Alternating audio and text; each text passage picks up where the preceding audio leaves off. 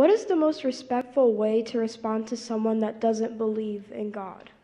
Thank you for the question. First of all, you have to pray for him and pray for yourself to have the wisdom in order to reply the best way. So when it comes to any, dialogue with someone who does not believe in God, you need to have the wisdom of God. So you need to pray. Also, you need to pray for him because it's the grace of God, working on his heart, on his mind, to understand, to believe. The second step is to be reasonable. Don't say like, there is God, I believe in God, and that's it. He wants always to listen to some logic. So you have to have some reasons in your way. And also try to understand where he stands. Because if he is if he believes in God, that's different from someone who does not believe in God. If he believes in the Bible, that's different from someone who does not believe in the Bible. If he is an atheist, that's different from being, skeptic or some other types of atheism. So when you understand where he stands, you can, speak his language. I think you may, if you face this situation many times, you need to study apologetics. You need to listen to some sermons, how to defend your faith, how to answer the common questions. Because sometimes we believe, but we do not know how to answer, how to reason for our faith, which is very much needed nowadays. I pray all the time for God to change my heart, but I feel as if He is not listening to me. How can I know that He is really there and listening to my prayer? Simply God promised that He is listening, that He loves His children, and He promised that He will answer the prayer, especially when you pray according to His will. So you are praying for the change of the heart, which goes with the will of God. Definitely He listens. But sometimes you don't feel the answer, because the answer is deep in your heart, the work of the Holy Spirit in your heart. There is kind of changing happening in your heart, but you may not feel it. It's like when you see a growing tree, you can never trace at which time the tree grew at this way, but there is real growth happening, but you cannot see it by your eyes. So the spiritual life, the spiritual growth is like a tree growing day after day, but you may not see it clearly by your eyes. So keep on praying and make sure that God is listening. You shouldn't believe in your heart and ignore the word of God. You should trust in the word of God, then you trust in your emotions. Your heart is telling you He is not there, He is not listening, but that's the word of your heart. Why don't you listen to Him? He is saying the opposite. So the Bible said the heart is deceiving you. Sometimes your heart is deceiving you. My teenage girl is giving hard time to have good relation with God.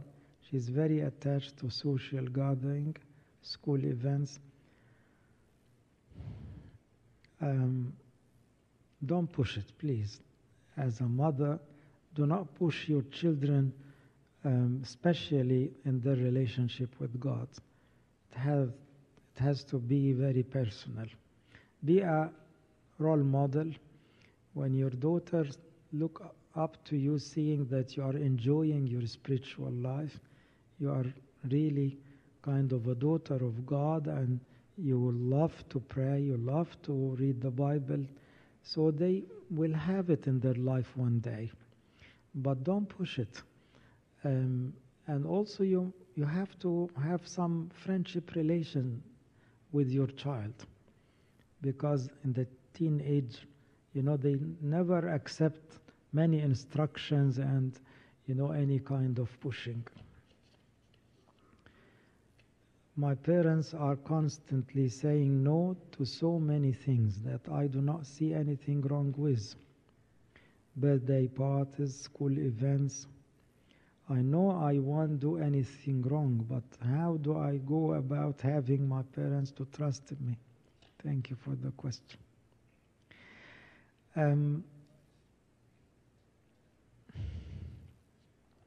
Simply being a parent, sometimes we are scared of the peer pressure.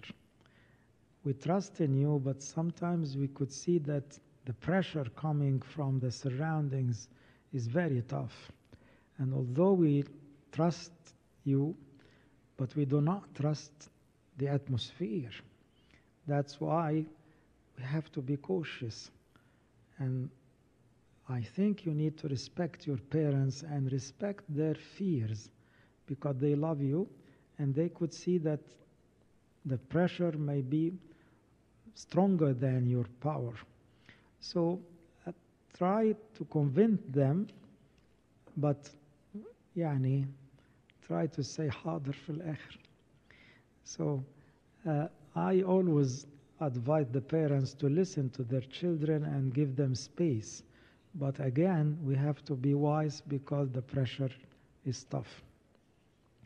How do we as servants encourage our children who are raised in this culture to appreciate our beautiful holy liturgy? I found it very important that we explain what's happening in the holy liturgy, and it's important to understand the words of the song, the hymns and the movements of Abuna and deacons and what's behind the liturgy. So when they understand, they can enjoy. But when they just staying in the liturgy, they cannot follow the liturgy, they cannot enjoy it. And also when you memorize the Coptic hymns, you can share, and by sharing you feel like engaged in the liturgy and enjoying the liturgy. Also, it's all about the presence of God. So we love to pray the liturgy because we feel that Christ is here and we are talking to him and he's listening to us. So if you reach this level of feeling the presence of the Lord, you will enjoy the liturgy more. It's boring, too long.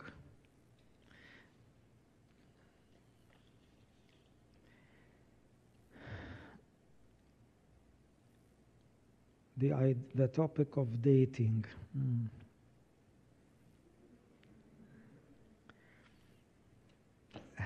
Simply, dating in the Christian view is different from dating in the American view, because to have some dating, it means that you are thinking of marrying someone. So you want to know him. You want to understand his values, his dreams, his personality, to know some about his past, his relations. So that's the idea of knowing, getting to know someone. So you are getting closer. But it had nothing to do with the sexual relation or physical touches and physical desires.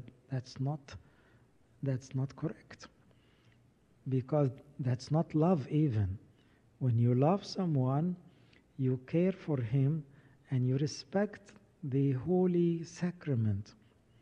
Wedding in Christianity is not just two going together their way.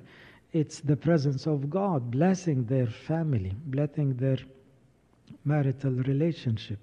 So when you think it this way, you have to take the blessing of the Lord himself. So when you get to know someone, that's accepted. And also it has to be in an age, reasonable for taking a decision. So when you have some kind of a relationship with a girl or you have with a boy in the high school, definitely that's not reasonable, that's not correct. Because you cannot marry anyone at this age. and you will experience many changes in your values, in your mind, in your personality in the coming years. So you cannot take a decision for life.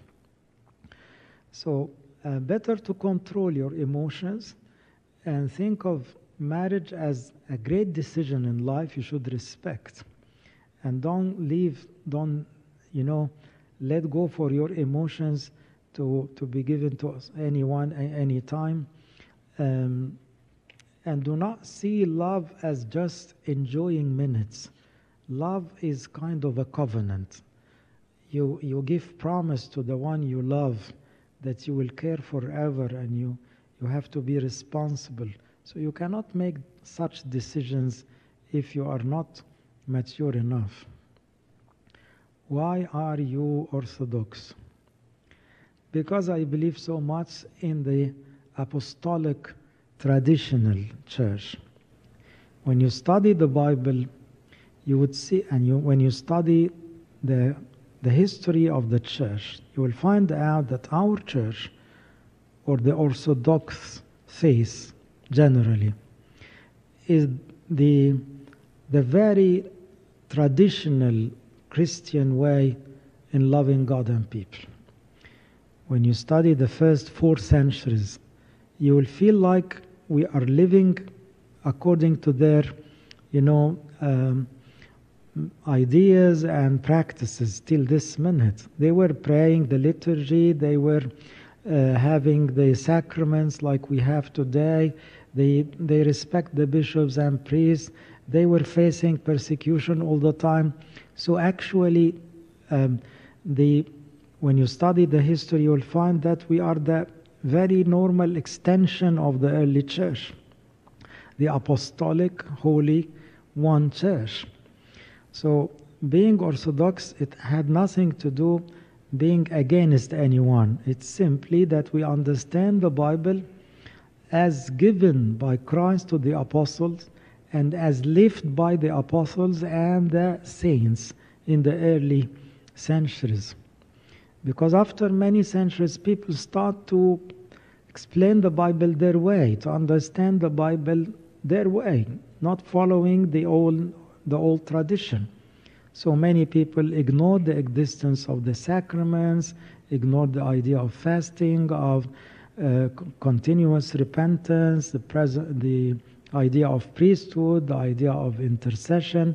They just denied all these because, according to their understanding, they, see nothing in the Bible related to this. But when you go back and read or listen to the commentaries of the old fathers of the church, the respected saints of the church, they all agreed upon all these fundamentals in our Orthodox faith.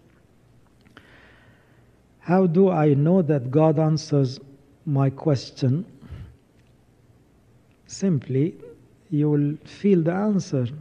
When you ask God for something, you will see the answer of God. But, the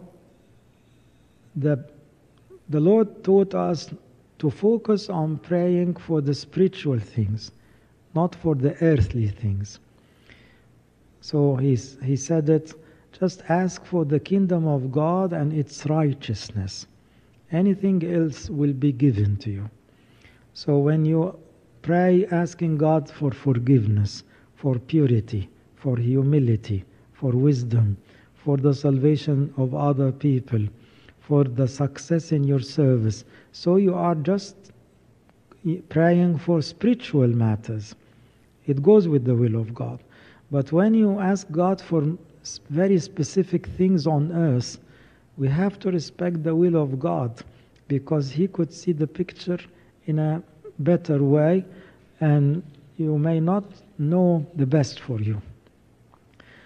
How to convince some girl that they cannot attend all functions, especially with school friends. Again and again, we should respect each other. Being a parent or a child, we need to, to know how to communicate in a humble, respectful way, and to listen to each other. because parents had their logic, had their reasons, and also children, they have their desires and their reasons.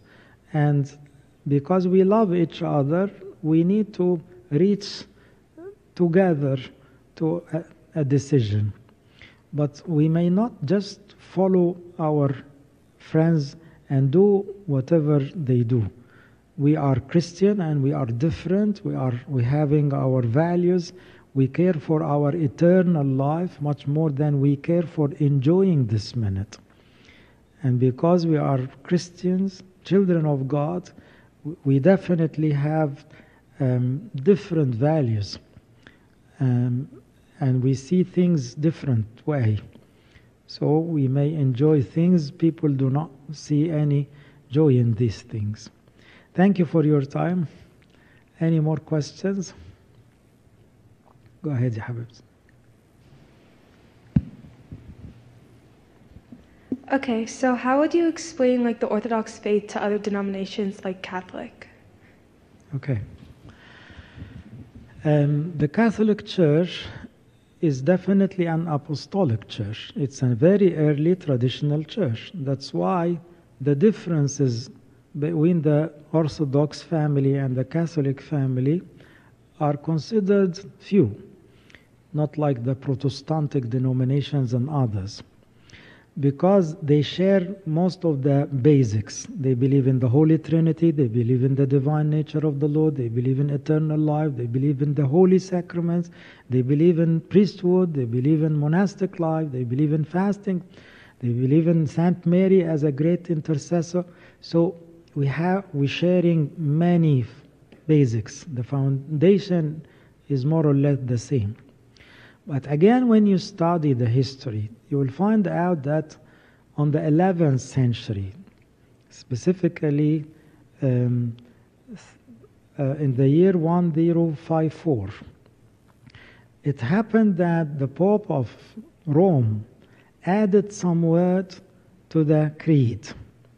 And he was, faced by many accusations and many problems, because not us the Copts who stood against him, but most of the Western churches at that time were not happy with adding any single word to the creed, because it was like an agreement between all the old churches that the creed delivered by the hands of the saints from the 4th century should be respected, and no one add or subtract any word unless they have like an international meeting or gathering to study whatever they want to change.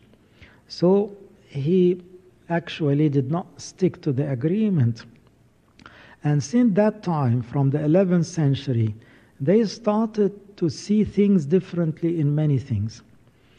So some of them believe that after this life, people may have some chance to repent. The idea was never there in Christian worldview, that repentance after this life is not there. The Lord himself taught us differently, that you have no other chance but this life, to repent, to choose God or lose eternity. So they started to add some idea. That's why there was a gap between the two sister churches. Although they were original, they were traditional, they were apostolic, but the gap became wider with the years, because they added few other beliefs. But definitely we respect them so much, because we understand that they believe in the Holy Sacrament and they are very close to us.